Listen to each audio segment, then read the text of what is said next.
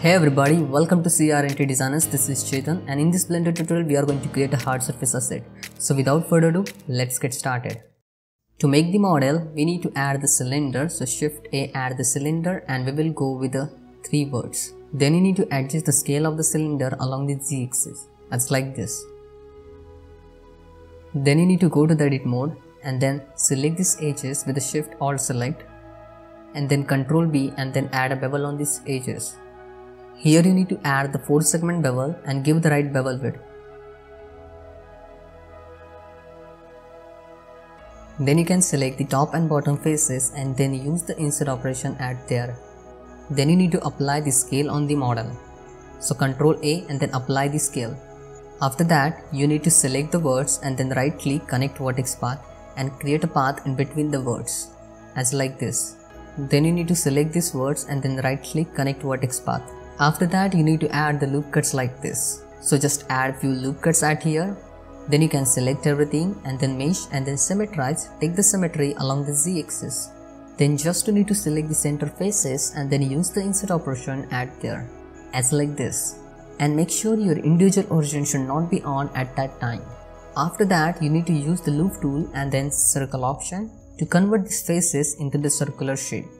Then just use the insert operation one more time. Here also I want to create a few more boolean details, so that's why I need to select these faces.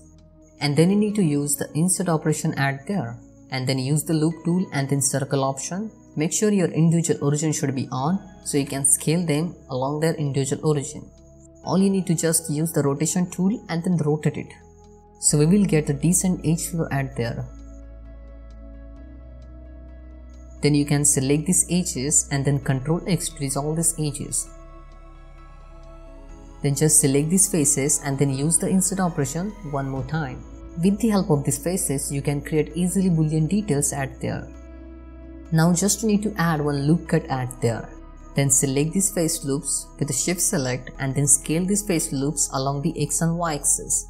I just want to create the taper form at here, so that's why I need to scale them. Then you can adjust the position of the words at here. And now you can see that looks really well. Then you can select everything and then mesh and then take the symmetry along the z-axis. Now I'm going to select these edge loops. So with the Shift select, select these edge loops. After that, just you need to use the Ctrl B and then add a bevel at there and give it a small bevel. Then just you need to use the insert operation at there. After that, you need to use just extrude along the normal. So just extrude it and give the small offset amount. Then you can add the supporting loop cuts like this to maintain the good form on the model. Then just add the center loop cuts like this and then select these words, right click, connect vertex path, and then you can select these edges and then Ctrl X to dissolve them. Same thing you need to repeat with the remaining.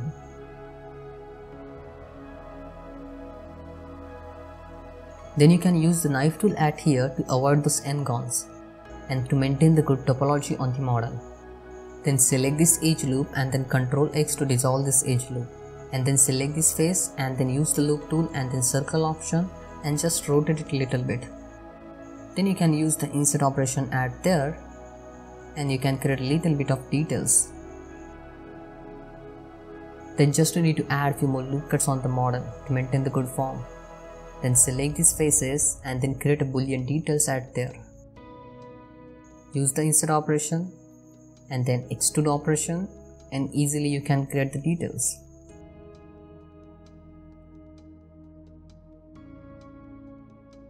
Then you can select these faces and then merge these faces at the center.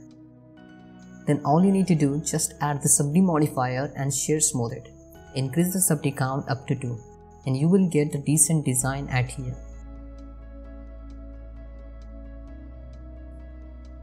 Now the remaining process is very easy. I will add few more details on the model and I will add few more loop cuts and I will try to create a decent design out of it, so you can watch the process.